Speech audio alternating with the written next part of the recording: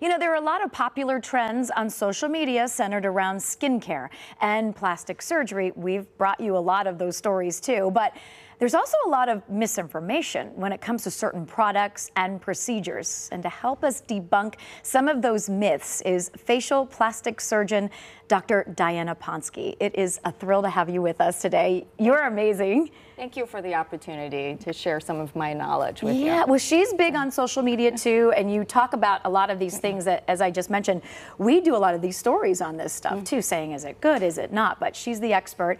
Real quick though, after our tick story, you told me about a great little tidbit about ticks if you get them on yourself or your pets. Yes, so definitely if you get them on the dog, one of the tricks that I learned from the ER doctors and staff is if you douse them with some Vaseline, so like just cover up the tick and douse them with some Vaseline and you suffocate them, and then you can just like work circles around it and the tick just pops out.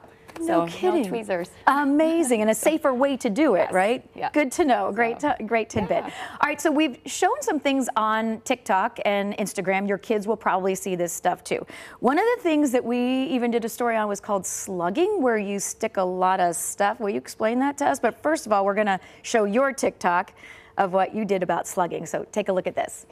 Another way to do it is to use saran wrap. So I've used saran wrap to lock in key moisturizers in my under eye area so that it penetrates better at night.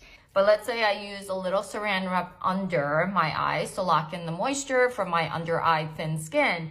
Well, that's really gonna help it penetrate better and stick better.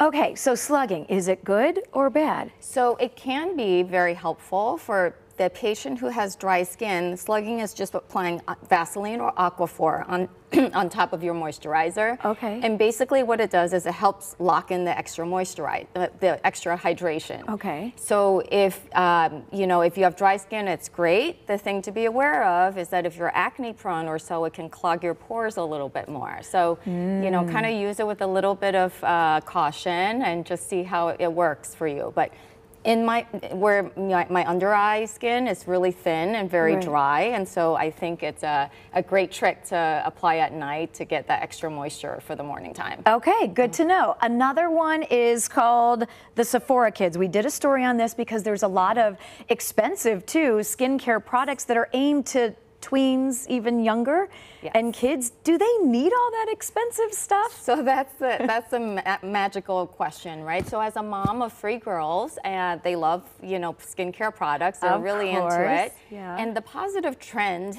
what it causes is that you're more aware of your skin health, and so so that's a positive benefit of it. But not every product is correct for the teenage skin.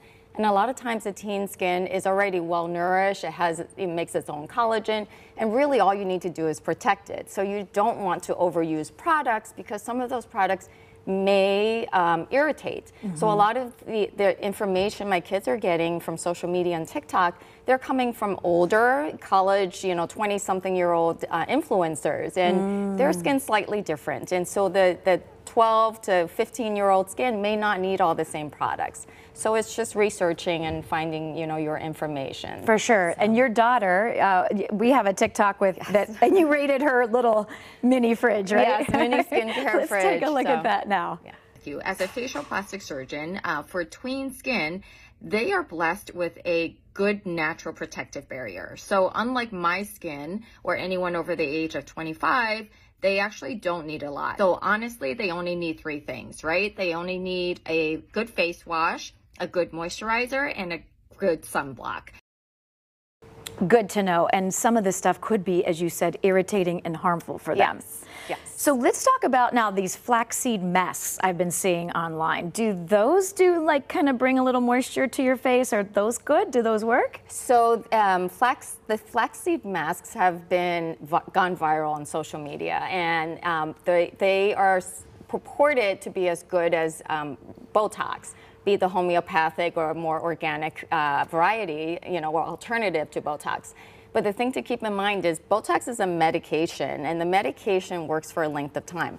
Flaxseed masks, I think, at best hydrate you really well, and you may get the benefit for a good 6 to 8 hours after you apply it. It's like a mucin-like substance, and so it hydrates. It's a very thin layer, and so it gives the illusion that something's not moving, but it's short-lived, and it probably does better as a nutritional supplement orally. Eating it, ingesting it. So it's like kind of Cinderella, like the effects wear off at the middle of the ball, and you're in trouble. Real quick, before you leave, I did want to ask you, if you do Botox, need to go to a reputable place. We've also had, unfortunately, some stories in the headlines where they're not getting good effects because it's not a board-certified doctor admitting it, right? Correct. And some of those products have come without, they're basically false or, fake products. They're not made by the company. And so the toxin in them can have catastrophic consequences. So. Okay, that's terrifying. Make sure you go to someone who's reputable,